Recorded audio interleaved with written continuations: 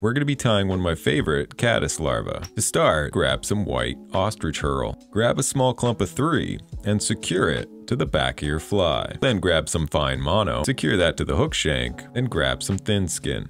Here I'm using clear and secure it to the top of the fly. Once complete, grab some olive dubbing, create a dubbing noodle, and begin wrapping it forward, stopping once we reach the hook point. And brush it out to give it a nice, buggy look.